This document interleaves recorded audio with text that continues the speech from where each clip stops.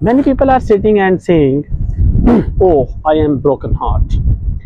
But how many hearts you have broken?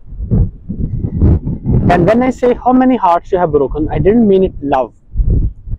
I'm talking about the way we are talking to others. I'm talking about the difficulties which we have created for the other people's life. Some of us are like rotten eggs when it comes to our character. We misbehave with each other, with other people. Some of us, when we speak with other people, it's very rude. And think, if we make life difficult for others, will Allah make our life easy? No, He won't. He will make our life easy only when we make good for other people with our character and with our words.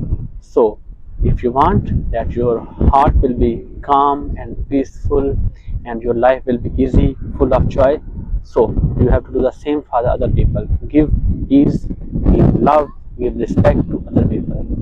Thank you.